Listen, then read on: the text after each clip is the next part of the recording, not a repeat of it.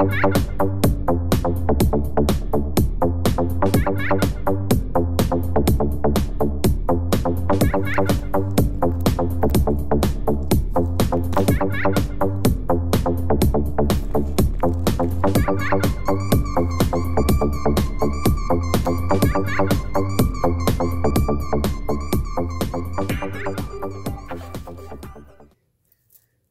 everybody, here's the unmolding of the black ones. I'm really liking the way this did this, even though it was a happy accident. I torched it too much to get the bubbles out, and I got this effect.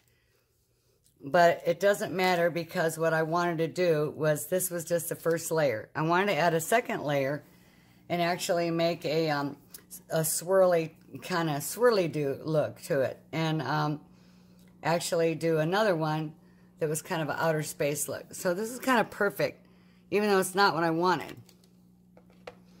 I can see the air bubble marks on the bottom, and those can always be filled in with another layer, a thin layer of resin.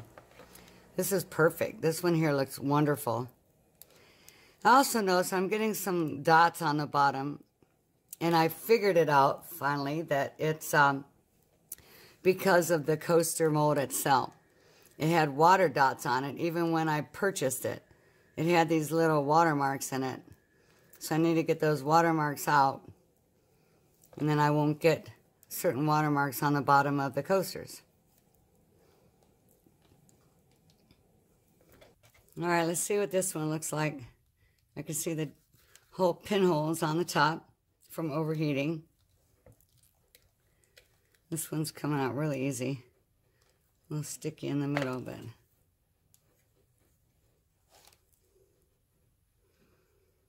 once again, these little marks are from what was inside the mold. I bought these molds in like a group.